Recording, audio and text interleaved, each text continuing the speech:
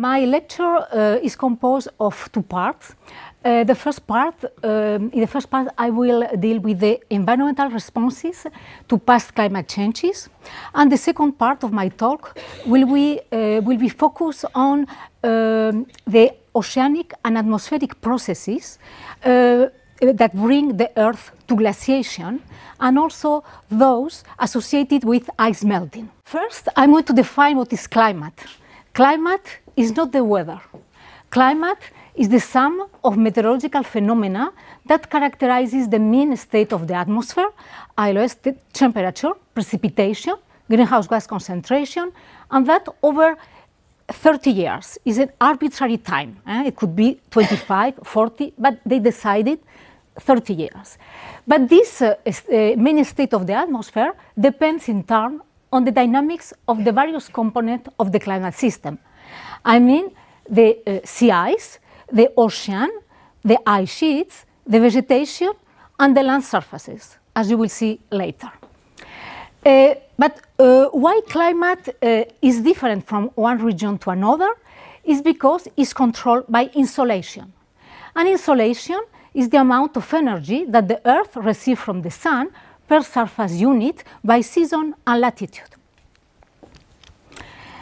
In fact, the energy arrives from the sun to the Earth at every latitude, but in the poles, this radiation spread over a large area. It means that each point of the surface receives a weak amount of energy.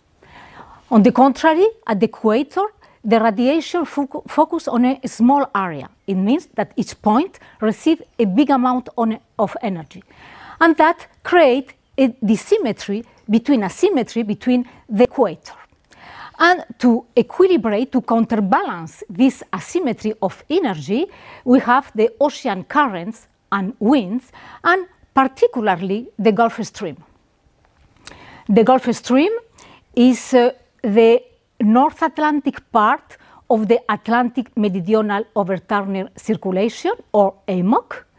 This Gulf Stream is bringing humidity and warmth to the high latitudes of the northern hemisphere, but mainly to Europe, because it's pushed by the westerlies, and the westerlies are forced by the Coriolis force that goes from the west to the east.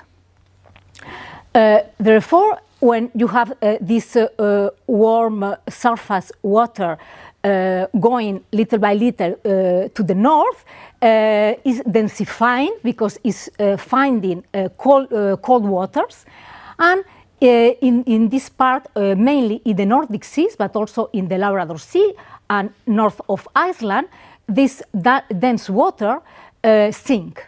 And by sinking, in fact, it releases heat, in this part of the North Atlantic, the western part, but mainly in the Nordic seas. After sinking, the formation of deep water is crossing all the oceans and arriving to the Pacific Ocean. There is a very high sea mountain, and this deep water is going up in a more shallow position and also is warming up.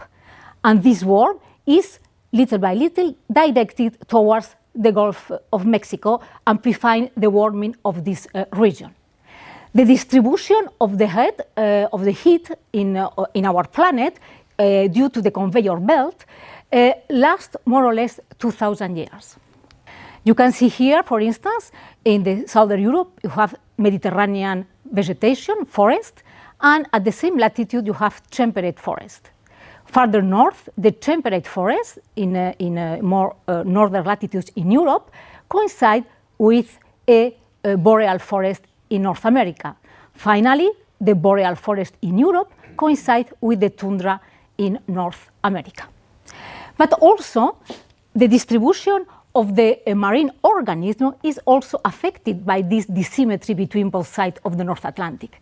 And here you can see as an example the polar foraminifera Pachyderma sinistral, Neogloboquadrina Pachyderma sinistral, that is living in cold waters, in cold surface waters, and you can see that in the eastern part of the North Atlantic you have the highest percentages of these polar foraminifera is above 70 degrees north, while in the western part is at 60 degrees north. But in fact, this present-day climate, this present-day distribution of different plant and animals has changed through time. And you can see here that is because these changes in climate are due to changes in insolation. And here I'm presenting you the last 600,000 years. This is the summer insolation at 65 degree north, where the ice grow and decay.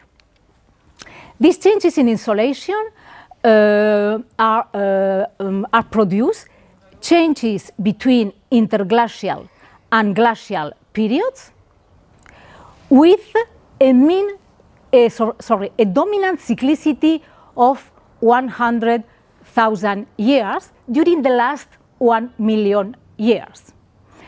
This curve indicating these changes in global ice volume in fact is produced by the measurement of the oxygen isotopic ratio in the shells, I mean in the calcium carbonate of the shell of the benthic foraminifera leaving the benthos of the ocean. Therefore, we have a series of glacial interglacial periods, and you can see the difference between an interglacial, the period in which we live now, with all the ice concentrated in Greenland, and the last glacial maximum, 20,000 years ago, where the ice arrived, reached New York and also London, more or less 50 degree north. These large changes between glacial and interglacial cycles have really affected all the terrestrial and marine ecosystems. Why insolation is changing through time? Because insolation is the result of three orbital parameters. Eccentricity, that is the shape of the Earth trajectory around the Sun, and with a main cyclicity of 100,000 years. When the eccentricity is high, in general, we are in a glacial period. The second parameter is obliquity, that is the angle of the Earth axial tilt that determines seasonality. This angle varies between more or less 22 and 25 degrees. When you have the axis, when the angle is high, the poles, the north and the south poles, are closer to the Sun, and therefore, in general, they determine interglacial periods, and the reverse, in general, trigger glacial periods.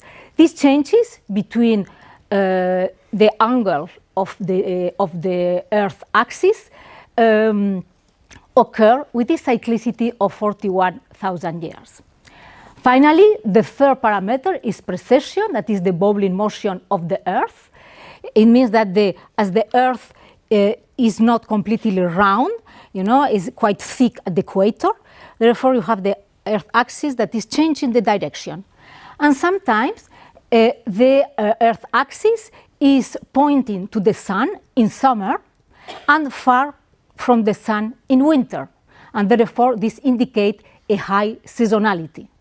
The contrary, when the axis is directed towards the Sun in winter, you have a relatively warm winter and relatively cold summer, indicating low seasonality.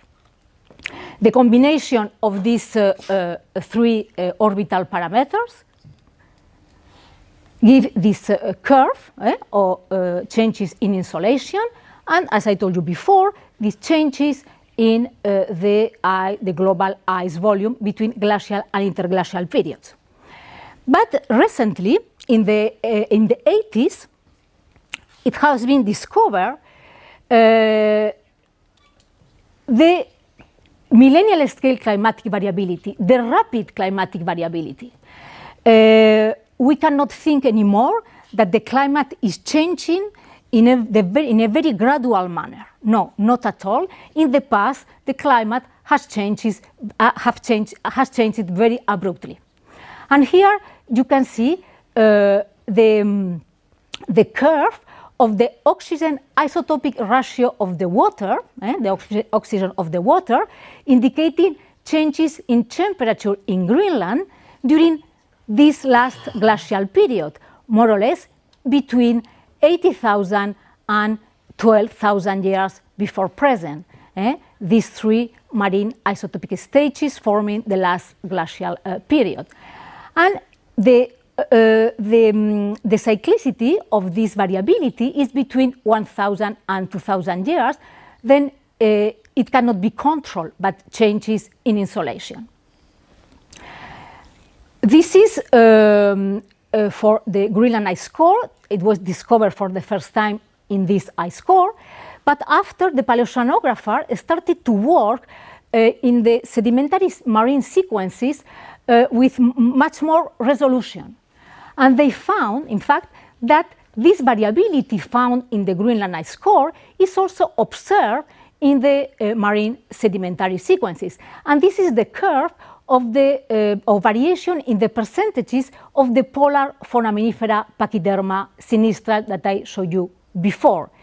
The core was located in front of Ireland, and you can see that here, at more or less 55 degrees north, sometimes you have 100% of the polar foraminifera, indicating that they are very, very cold periods, because if now the polar foraminifera, the maximum is found here, you know, at several times during the last glacial period, the maximum percentage of the polar foraminifera was found farther south. Also, during some of the cold phases found in Greenland, we find major ice rafting event. I mean, that in this core in front of Ireland, there were layers characterized by very coarse sediment, as I will tell you later. First, I'm going to focus on this variability in Greenland, here, this curve, that was identified by Dansgaard-Oeschger. It's for this reason that we call Dansgaard-Oeschger cycles. The variability is, as I told you before, between 1,000 and 2,000 years. And what is very important is to see that the warming, towards the right, the warming were very rapid in few decades, And the amplitude of the change was between 6 degrees and 16 degrees Celsius. It means that now Greenland is warming up since the 60s 2 degrees. But during the last glacial period, the amplitude is 6 to 16 degrees. And in very rarely in few decades, a human generation. If we zoom in on two cycles, one characterized by a very long temperate phase, you can see here in blue this cycle, a long cycle, that is characterized by a Dansgaard-Oeschger warming event in few decades, a progressive cooling, but still relatively high temperature. We call the Greenland interstadial, is a phase, and the phase lasted between 2000, the long phase between 2000 and 3000 years. This warm phase finished by a precipitous cooling, giving way to a cold phase that we call Greenland stadial. But also we have Dansgaard-Oeschger cycles that are much shorter. For instance, this one lasting only 500 years. But anyway, in both cases, the warming event, the change between one state, the cold, and the warm state occur in few decades. I told you that some of the cold phases in Greenland are associated with major ice rafting event. In fact, in this core in front of Ireland, Helmut Henrik discovered several layers dominated by core sediment, mainly quartz and carbonates, and also with high percentages of the Follard foraminifera Pachyderma sinistral. He had three hypotheses for explaining these layers that we call the Henrik layers. One was that this core sediment was transported by the wind. Other hypothesis, this core sediment was transported by the river. And a third hypothesis, that this core sediment was transported by the iceberg. In fact, a transport of this coarse particle by the wind was impossible because these particles have a size more or less more than 250 micron, and the wind is transporting dust. Dust is more or less between 5 microns and 50 microns. Therefore, the wind was impossible. This hypothesis was impossible. The other possibility was the river, but the problem is that the core was located in a seamount. Therefore, the particles cannot go up into the mountain, to be released up in the summit of the mountain. The only possibility was that this sediment was transported by the iceberg. And why, more or less every 7,000, 10,000 years, there were this big amount of iceberg transported to the North Atlantic? There are also several hypotheses for that, but there are the most common hypotheses are: one is because during the last glacial period, from the last interglacial, more or less 130,000 years before present, the ice is accumulating little by little, and after this ice is victim of his own success. And the weight of the ice plus the telluric warmth of the Earth is melting the base of the ice sheet and is acting as a slippery, a soap. And therefore, there is a fragmentation of this ice and going through the North Atlantic Ocean. The other hypothesis is that every 7,000, 10,000 years, there were warm subsurface currents coming from the southern hemisphere and attacking the ice shelves. And when attacking the ice shelf, they are creating pathways for the continental ice to go through, to enter in the North Atlantic. Okay, during this Henrik event, the zone where there were the maximum accumulation of this sediment cores or core sediment is between more or less 40 and 50 degree north, and we call this the Rudiment belt. What is important is the impact of this Henrik event, of this arrival of massive iceberg discharges. Because when you have these iceberg discharges in the North Atlantic, it's like if you have a tap of water cooling down on the North Atlantic, is the cold water, and this cold water, in fact, is precluding that the Gulf Stream penetrate towards the north. And therefore, there is cooling the North Atlantic in general, but also the regions around the North Atlantic, such as Europe and North America. And some modelers, in fact, have forced the climate at present, our climate, with an input of colder sea surface temperature. And forcing the model, forcing the present-day climate with this cold sea surface temperature, in fact, they found that the output of the simulation is a strong cooling of the atmosphere, and in particular, Western Europe. These abrupt climatic changes that occur during the last glacial period have also punctuated the last 1 million years. But I'm going to focus now only in the last glacial period, between the last interglacial, 130,000 years before present, and our present interglacial that started 12,000 years before present. These changes that has been discovered for the first time in Greenland and in the North Atlantic are global because you have also the same changes in Antarctica, and also are recorded by changes in the in carbon dioxide, in the atmospheric carbon dioxide, and also very well recorded in the changes in the concentration of the atmospheric methane. And what is very interesting to see as well is that when the northern hemisphere is very cold, here with this Henrik event, Antarctica is warming. It's what we call the seesaw mechanism. I mean that the southern hemisphere is like a pirate of the worm.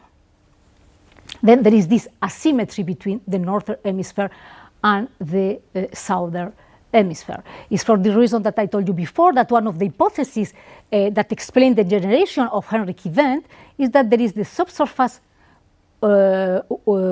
waters going towards the north and breaking the ice shelves.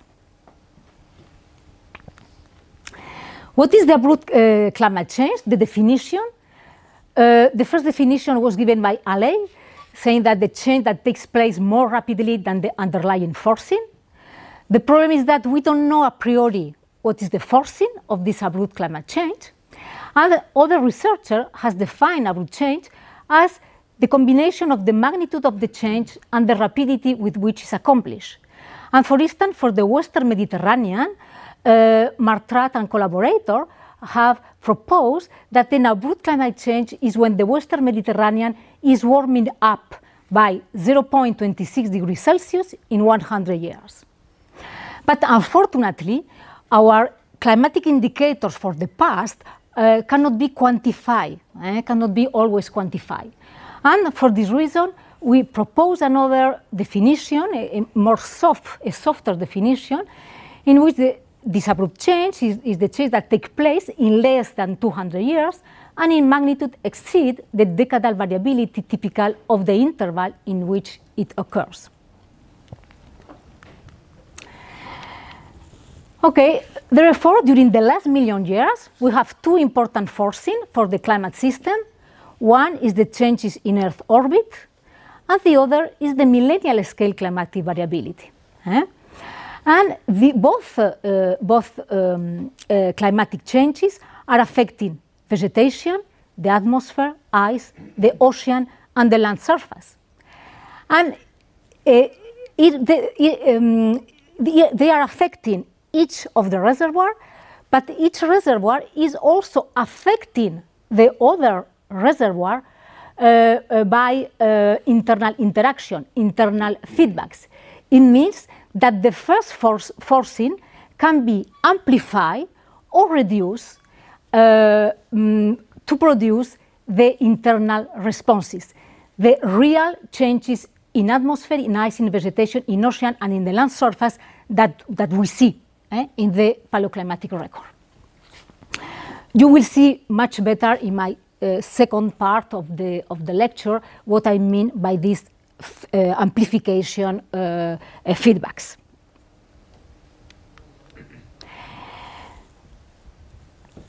At the end, what we want to know is, in fact, understanding the origin and mechanism of any given rapid climate change.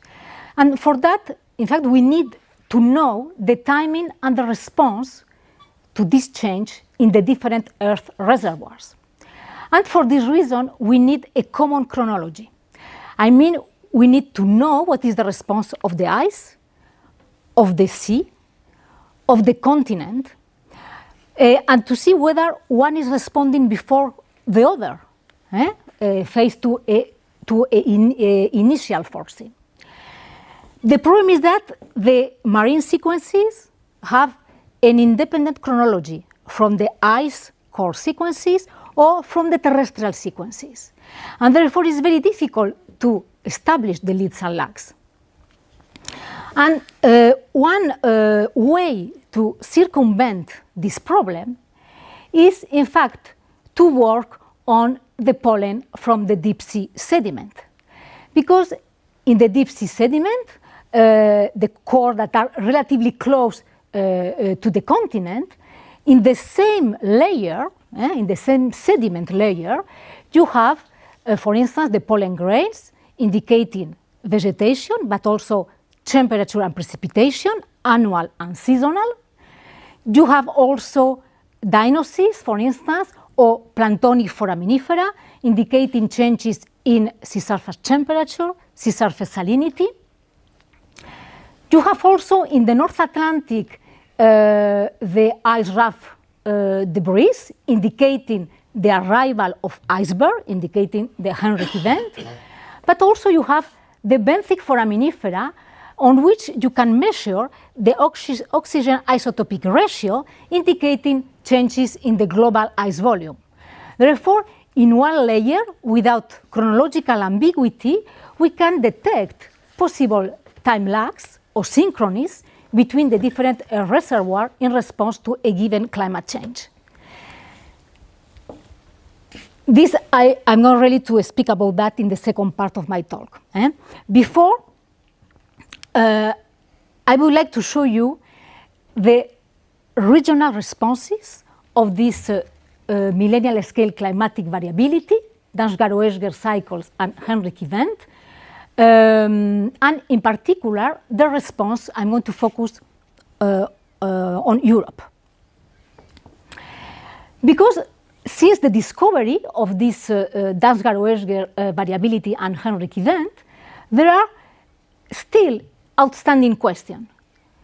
The regional expression of Dansgaard-Oeschger and Henrik event, the atmospheric and oceanic processes associated with this variability, and the interaction with other forcing, mainly the interaction between the millennial scale variability and the orbital parameters. And I will show you some examples of that. For that, we have been working since 1995 in several cores located in the Western European margin. They are strategically located in two regions, the temperate region and the Mediterranean region, two very distinct regions in a climatic point of view and an ecosystem point of view. These cores were collected in the framework of the international program images. Here you can see most of the cores were collected with a French oceanographic ship, the Marion Dufresne, and here is a giant Calypso core, and this is a part of the core that we have collected. The core can be longer, can be 72 meters longer, very long in fact. And here you can see the first direct land sea correlation from the core located in front of Lisbon. Here you can see 140,000 years, the last interglacial, the minimum ice volume or the maximum sea level, the last glacial period, and here our interglacial starting 12,000 years ago with minimum in ice volume. In red, you can see two indicators of changes in sea surface temperature. Here you can see the concentration of the ice rafted debris, indicating that the iceberg arrived to southwestern Iberia during the Henrik event. Here the percentages of the polar foraminifera Pachyderma sinistral, indicating the major percentages of these polar foraminifera occurring during the Henrik event. and at the same time, the evolution of the Mediterranean forest. You can see very, very clearly that during the last interglacial, you have a very important expansion of the Mediterranean forest. It means that we have a very well expressed Mediterranean climate. I mean, warm and dry summers and cool and wet winters during the last interglacial, but also at the beginning of our present interglacial. And superimposed to this interglacial, glacial, interglacial variability, you have a lot of fluctuation, I mean expansion and contraction of the Mediterranean forest. You can see that during the Henrik event in blue, but also during the other cold phases that are observed in Greenland or in the sea surface temperature record, you can see that there is a contraction of the Mediterranean forest. And when there is an increase in the sea surface temperature, you can see an expansion of the Mediterranean forest. I mean that the vegetation responded very quickly to these abrupt climatic changes. The resolution of this analysis is at best 100 years, but it means that the vegetation does not take long in respond to the abrupt to the climatic changes. It responds very quickly. You must know that, in fact, all these abrupt climatic changes, because these climatic changes really transform very quickly the ecosystem, the terrestrial, the plant and the animal ecosystem, that the Neanderthals, our ancestor, the Neanderthals and the anatomically modern humans needed to cope with these very abrupt climatic changes. I mean, really few decades and a large amplitude of climatic changes. This is only to show you the pollen, how it looks like. In the Mediterranean forest, when we identify an expansion of the Mediterranean forest, we have high percentages of pine, evergreen oak, olive tree. And when there is a contraction of the Mediterranean forest, what we see is the development of semi-desert vegetation with sagebrush, ephedra, and canopods. This kind of landscape that now exists in Iran and Iraq. They are very, really dry environments, and we also know that they are very windy environments. But we have also analyzed core further north, here at 42 degrees north, and at 45 degrees north, here in front of Galicia, in northwestern Iberian margin, and here a core collected in the Bay of Biscay, close in front of Le Teche, a little bit further north. And what we observe is that there is a contrasting vegetation response following a latitudinal gradient. I mean, in Greenland, you have a very strong warming during Dansgaard-Oeschger 1716, 12, 11, and 8. But in the Mediterranean region, the strong warming is during 1617 and 87. And further north, the strongest warming is during 14 and 12. It means that, first, why? Why is the explanation? We have explained this contrasting vegetation response as the influence of the boundary condition. I mean, the influence of the orbital parameters. Why? Because here, at 1716 and 87, we are in a minimum in precession. And the minimum in precession is creating a very high seasonality. I mean, is amplifying the expression of the Mediterranean forest and therefore the expression of the Mediterranean climate. Further north, the maximum of the temperate forest, of the warming, further north, coincide with the maximum in obliquity. In fact, obliquity is mainly influencing the higher latitudes, because when you have the tilt is moving, it's affecting the poles and the higher latitude, but it's very weakly affecting the equator. In fact, what is interesting to see with this comparison is that is in reality the regional expression of the climatic change, of a given climatic change. It's not because there is a strong warming in Greenland that we are going to have the same strong warming in other regions. And this is very important because it's a question of the amplitude of the response. Well, here is to show the obliquity and the precession. And another interesting thing is that with the pollen assemblages, we can quantify these climatic changes. And for instance, when you are during a Henrich event, when you have in the southern Iberian Peninsula a semi-desert landscape, you have really very few precipitation, 200 millimeter, in comparison with 600 millimeter today. The same here, 400 millimeter, today 800 millimeter. And further north, taking as an example Western France, now we have 800 millimeters. During Henrich event, only 400 millimeters, half of the precipitation. And we will look at the mean coldest winter temperature. Today, the mean winter coldest temperature is 4 degrees.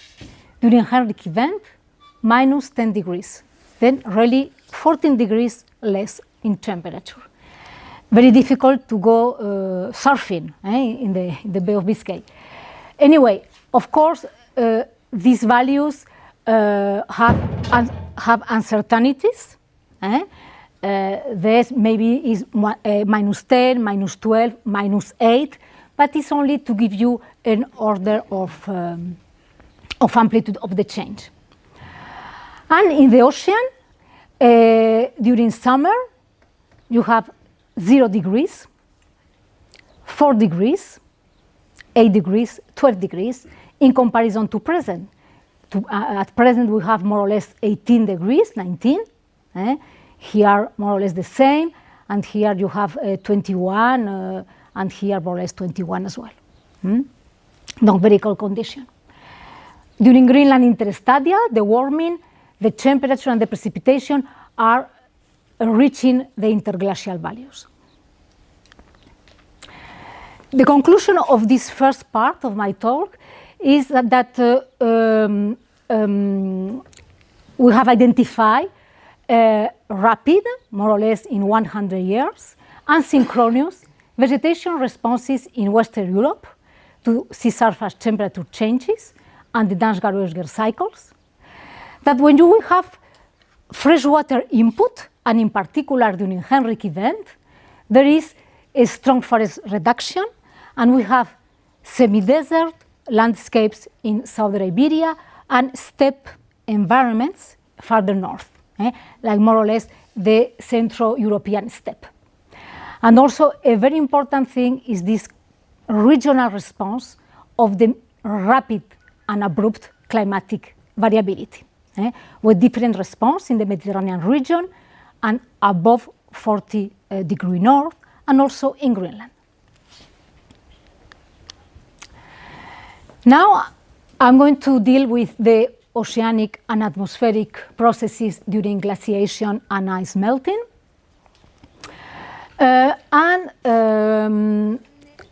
First, I'm going to say again that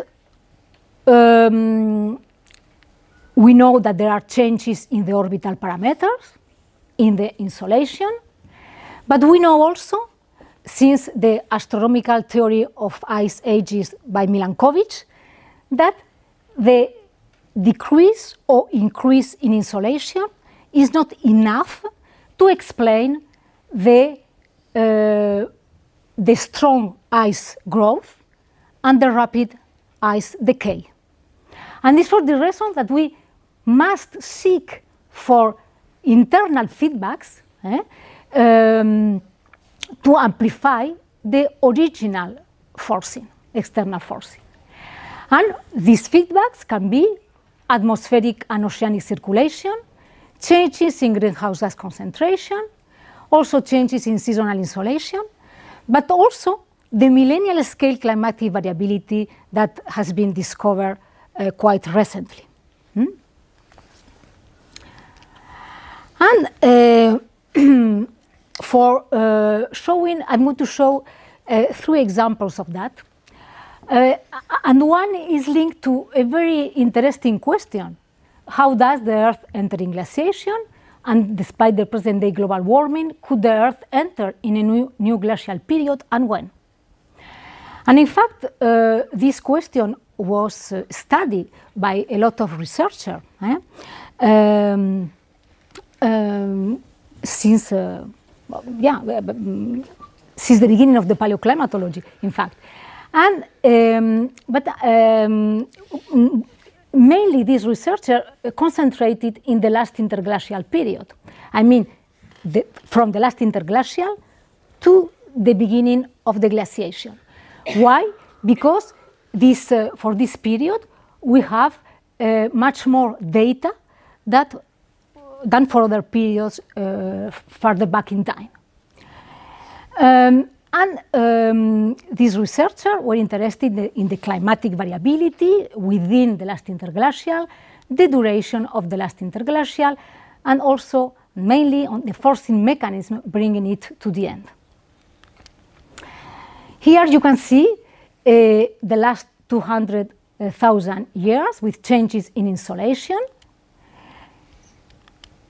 Here there is the change, the decrease in summer insolation between 122 and even before 126 to 116. And here is the curve of increase in ice volume, decrease in sea level. And as I told you before, this is not enough, this decrease in insolation, to explain this strong ice growth. Researchers from the Université de Louvain-la-Neuve developed a model, Moby Dick, in which the model is forced by the decrease in insolation, by changes in carbon dioxide that I don't show here. But also, this model is characterized by a vegetation dynamic model inside. I mean that the vegetation is changing following the forcing. And they found that with this decrease in insolation, there was an increase in the fraction of tundra and polar desert, 60 and 90, between 60 and 19 degrees north. Now, the limit of the tundra, the southern limit of the tundra is 70 degrees north. It means that the tundra migrate towards the south by 10 degrees. And at this moment, when there was this increase in the fraction of tundra and polar desert, there was an increase of the surface of perennial snow. They explained that, saying that, okay, when there is a decrease in summer insolation, this decrease is producing a shortening of the period of growth of plants. And this is affecting mainly the trees. And it's for this reason that the tundra develop. But also what is very important is that when there is a snow falling down over the tundra, the albedo is more than the double that the albedo in the taiga, in the albedo produced by the snow on the taiga. Therefore, this albedo, that is the amount of energy that the Earth reflects towards the atmosphere, is producing the amplification of the first cooling originated by the decrease in insolation. But these are a result of the model, and we wanted to know whether the data support this hypothesis. And for this reason, we look at most of the well-dated pollen sequences in Europe covering the last interglacial. And now I'm going to start with the core that I showed you before, here located in front of Lisbon. And here in blue is the changes in ice volume. This is the last interglacial with a plateau. The ice volume here is quite stable. But at 116, there is 1,000 years, there is the substantial ice accumulation, indicating the entering glaciation. But when we look at the vegetation, we see that at the beginning of the last interglacial, there is the maximum of the Mediterranean forest, I mean the maximum of warmth, also the maximum in sea surface temperature. But as early as 121, before the substantial ice accumulation, the vegetation is changing. I mean that in Southern Iberia, you have the decrease in the Mediterranean taxa and the occurrence of hornbeam, a tree that is well adapted to cool and wet conditions, indicating a slight cooling. Therefore, here at 121, vegetation is already changing, but the ice volume is still stable. In the core located in the Bay of Biscay, we see more or less the same scenario with this plateau in the ice volume. Here, the substantial ice accumulation. At the beginning of this interglacial, you have the maximum of the warmth. Here at 122, you can see the development of the cool tree, hornbeam, and also the development of the conifers, indicating a cooling. And is only at 115 when you have the substantial ice accumulation and the replacement of the temperate forest by the boreal forest. When we look further north, this German sequences located at 52 degrees north is a continental sequence, but it's quite well dated. And we can see that at 120, there is the replacement of the temperate forest by the conifer forest. When we synthesize this data, we can see that at the beginning of the last interglacial, we have a distribution of the vegetation belt that is quite similar as that at present. Mediterranean forest up to 42 degrees north, deciduous forest after 60 degrees north, and the conifer forest up to 70 degrees north. But as early as 121, there is a replacement of the conifer forest that is migrating towards the south and arriving at 50 degrees north, and probably this displacement of the tundra by 10 degrees towards the south. Unfortunately, we don't have data here, but probably with this migration of the conifer forest, certainly the tundra is also migrating.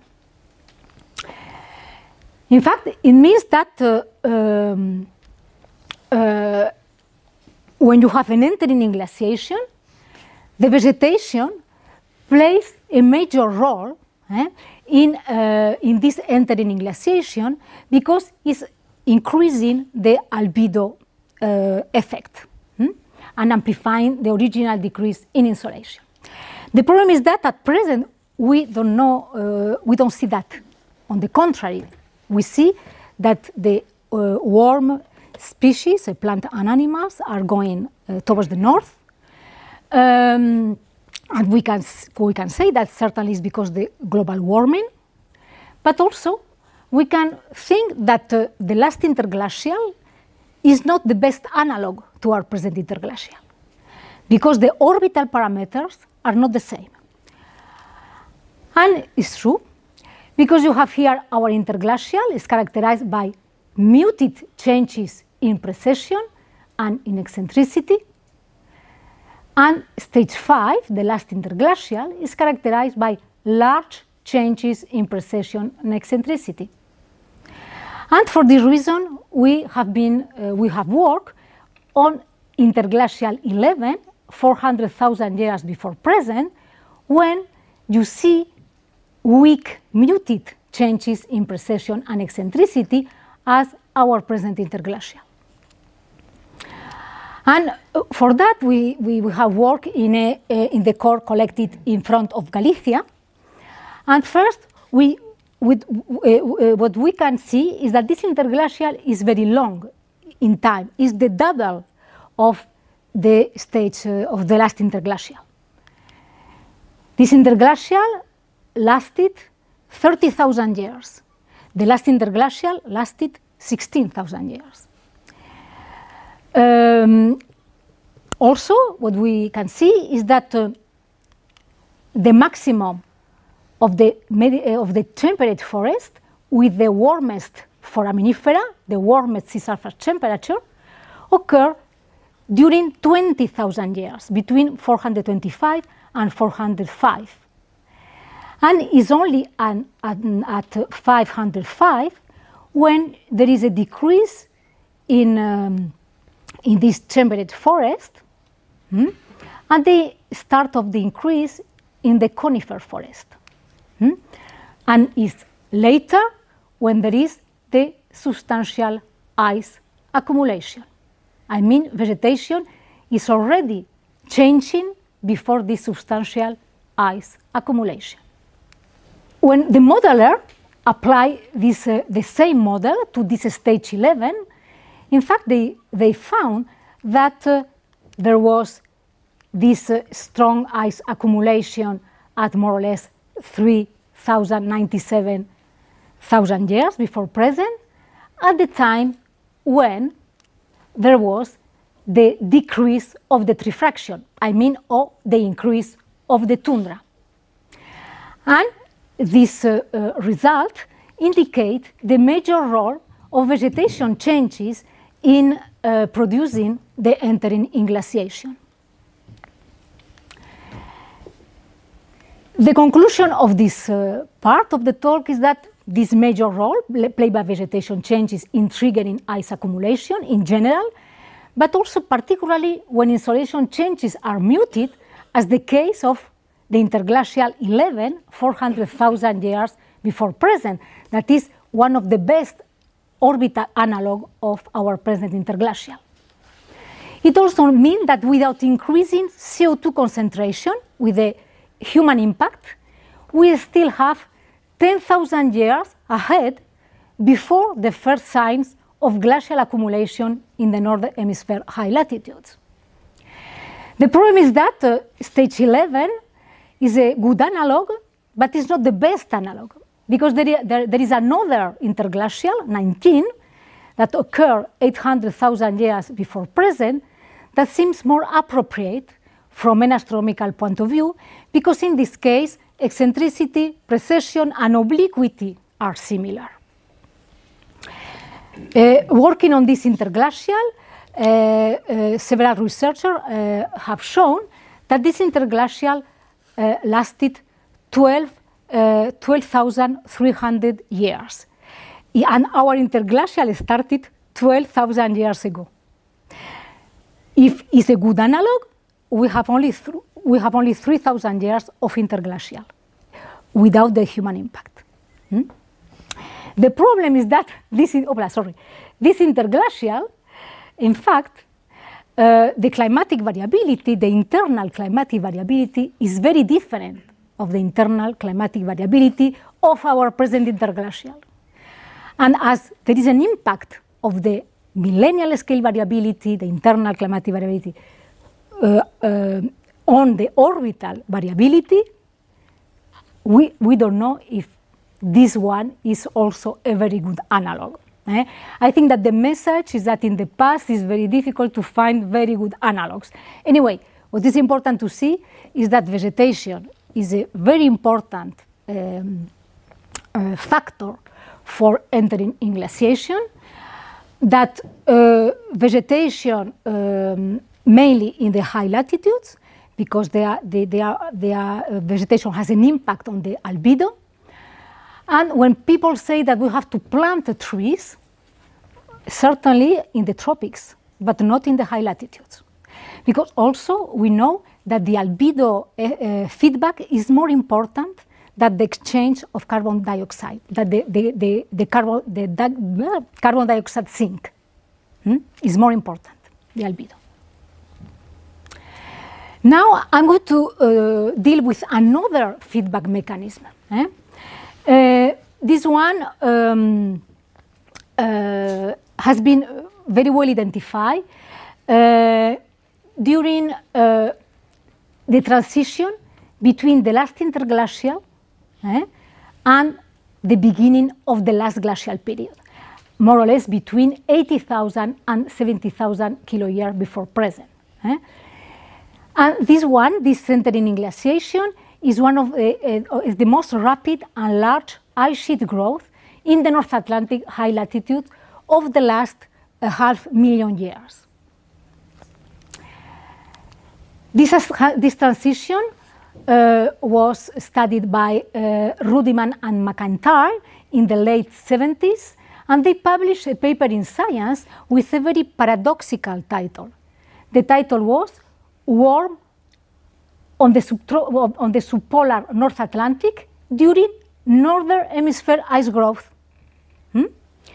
And they show, this is a figure from the article, a modified figure, on which you can see this decrease in summer insolation, the increase in ice volume is a curve of the oxygen isotopic ratio, and here you can see the sea surface temperature that remain between 54 and 44 degrees north, remain high at 18 degrees Celsius. And they explain the ice growth, saying that, in fact, at this time, there was a strong thermal gradient development between a warm sea and a cold land.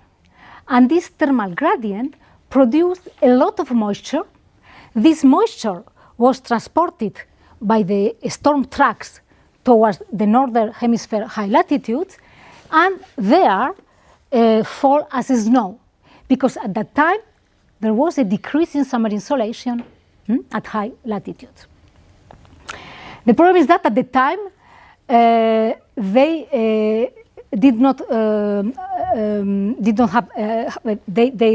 didn't have data demonstrating this strong thermal gradient, and also the rapid millennial variability.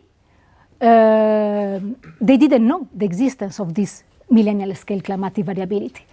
They thought that the transition was gradual, but we know now that this transition is punctuated by 3 cold events and 3 warming events. And how this millennial variability is acting on the long-term variability, the orbital variability. Both questions is what I'm going to show you with new data, that I'm going to answer to this question, both questions. For that, we work on the core located in the Bay of Biscay, mainly this one, also the Galician one, but mainly in that of the Bay of Biscay, because this core is located at 45 degrees north, is the area in which Rudiman and McIntyre found warm sea surface temperature. And we analyzed the pollen to infer vegetation and climate, planting foraminifera for sea surface temperature, other indicators, also the oxygen isotopic ratio for ice volume, and also ice wrap debris for freshwater pulses, all in the same sediment layer. And what we have observed is that the decrease in summer insolation, the increase in ice volume, the long-term decrease in temperate forest, indicating a long-term cooling on the continent, and here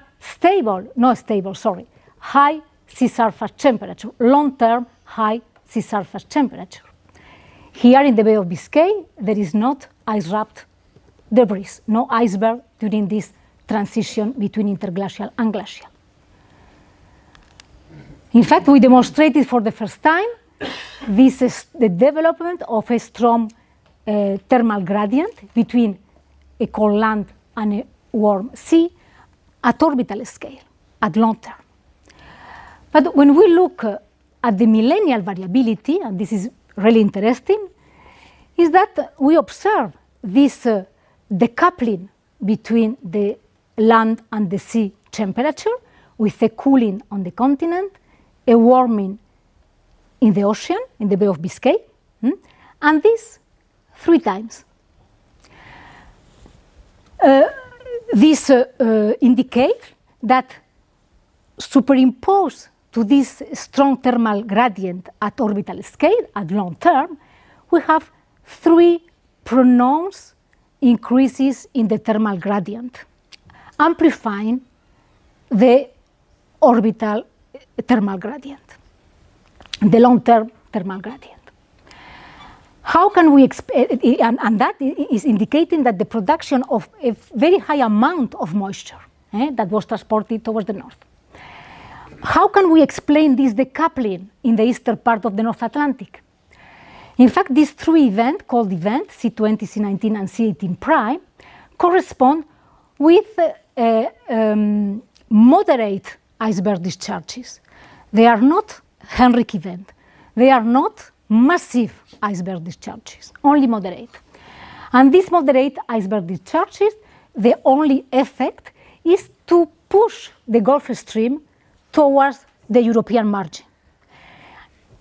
In this case, you have a warm pool in this part of the North Atlantic, but you have the cooling of the continent because at the same time, you have the tundra that is replacing the taiga and producing an amplification of the cooling, but here you have a warming. This is producing a lot of moisture that is transported towards the north, amplifying the growth of the ice. The same scheme has been observed in the core located in front of Galicia, but not in the core located here further south. And in fact, this indicates that certainly this warm pool certainly was located in the Bay of Biscay and probably further north, but not further south. In conclusion, we can say that our data provide strong evidence for a rapid ice growth scenario involving both orbital and suborbital increases of Earth-sea thermal contrast at the last interglacial glacial transition.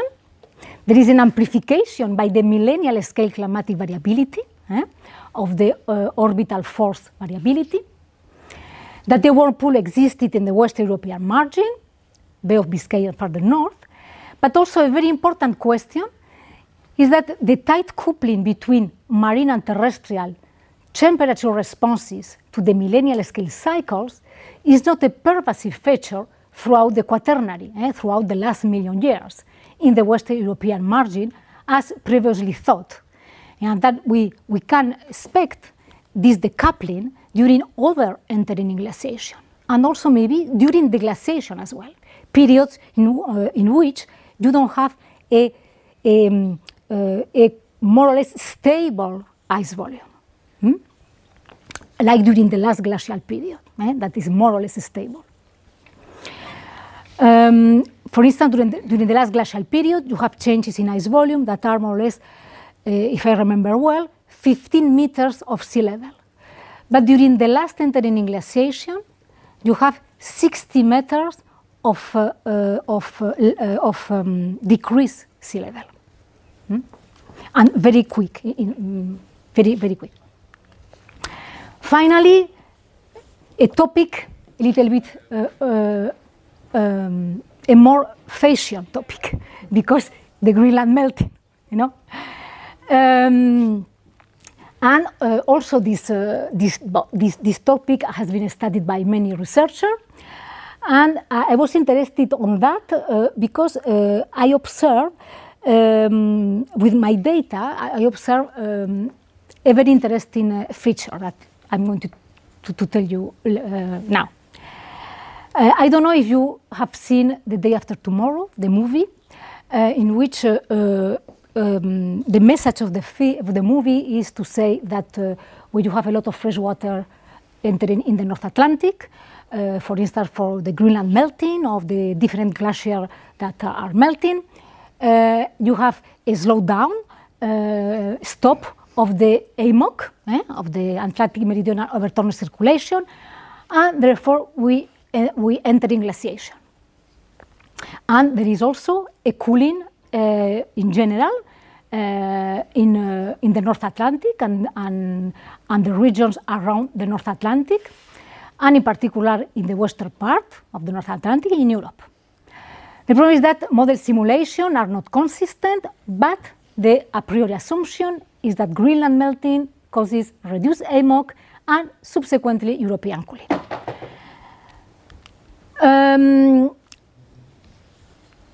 For dealing with this topic, we choose to look at the last interglacial. Again, why the last interglacial? Because it's the most recent period when North Atlantic summer was warmer than today. Sea level was 4 to 9 meters higher than at present. If I remember well, from the beginning of the 20th century, the sea level has increased at about 6 centimeters. The temperature were up to 5 degrees above the present day values. There was a substantial Greenland melting, subsequent freshwater input in the North Atlantic, and the vegetation covered southern Greenland.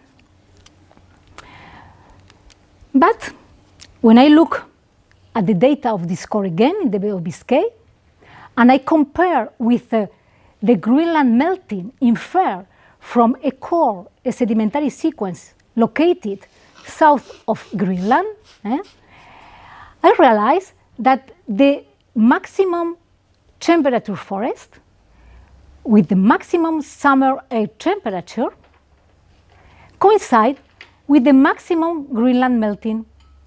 Therefore, it does not coincide with the European cooling, at least the Western European cooling.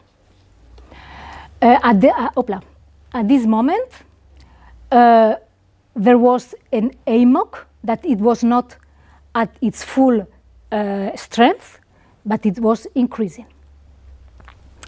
And when I show this data to modelers, they told me, okay, it's fine, it's a nice observation, but you don't demonstrate anything.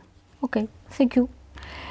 And this modeler were working in the University of Amsterdam.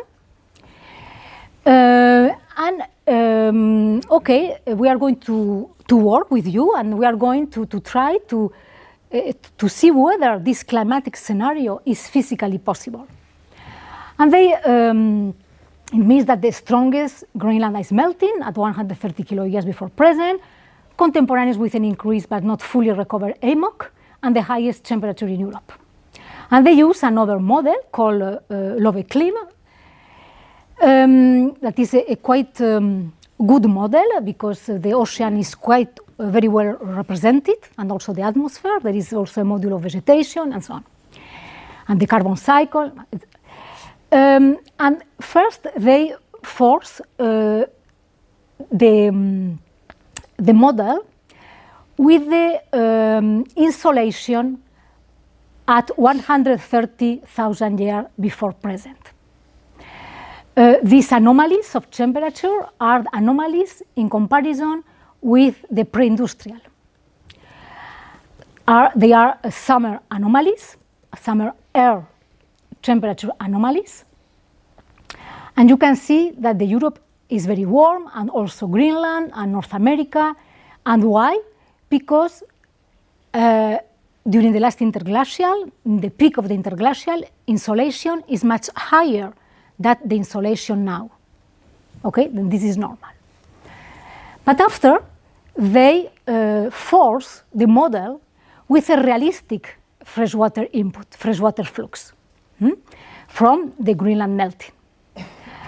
And if in this situation, you have the deep water formation in the Nordic Seas, north of Iceland, and in the Labrador Seas, in this situation, with the freshwater input, you have only the deep water formation in the Nordic Seas. It means that the AMOC is working quite well in the Nordic Seas, and therefore is still warm in Europe. But this is not the case for the western part of the North Atlantic, where there is a cooling in the sea surface temperature. We have data showing that there is a cooling in the sea surface temperature. In conclusion, what we see is that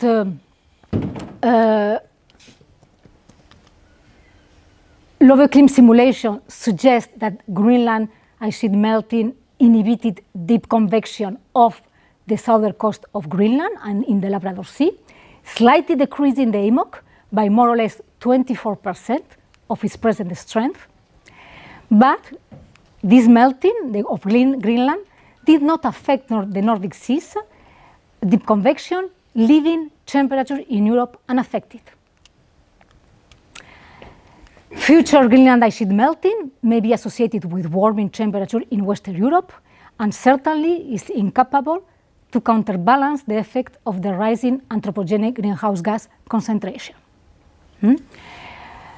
Recently, there were 2 papers in Nature showing that, in fact, now there is a decrease in the AMOC by more or less 14–15% of its strength.